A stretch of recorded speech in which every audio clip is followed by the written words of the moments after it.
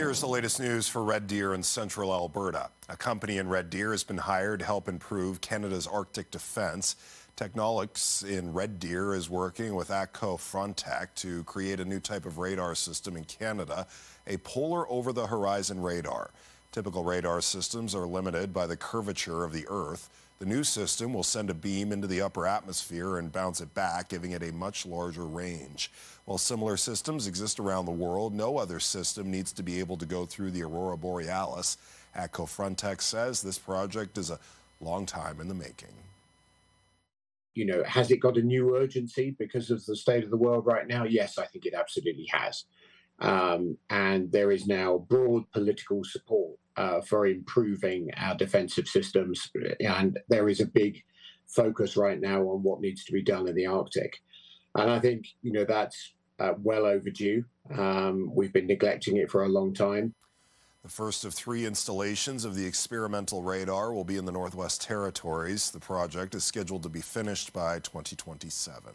A pair of central Alberta villages have new fire chiefs. Lacombe County announced Friday that Steve Zaysthoff is the new district fire chief of the Clive Fire Department. Corey Anderson is the new district fire chief of the Alex Fire Department. Both have extensive experience in fire service and are looking forward to their new roles.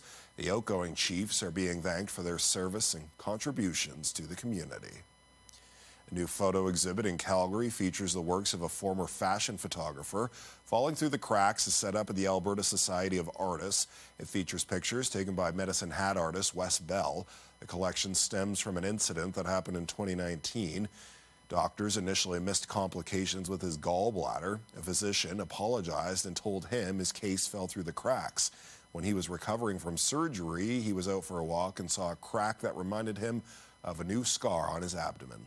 And it became interesting because when I look back at my career in fashion, it was all about, I was known for detail and driving people crazy on detail.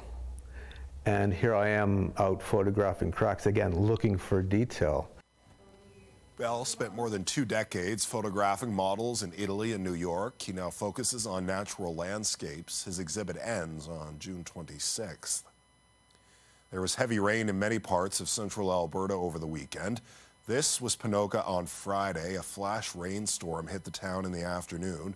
By 4:30, 50th Avenue was underwater. According to Environment Canada, the area received 9.1 millimeters of rain on Friday. Those numbers were collected from the Lacombe reporting station, which is the closest one to Pino. People living there hope the water is cleared up by the start of Stampede on Wednesday. And just a reminder, if you would like to watch any of these stories again, you can catch them on our YouTube channel. Just search CTV News Red Deer. Taking a look at your Tuesday forecast. In the morning, a little bit on the chilly side. We'll start off fairly clear sky.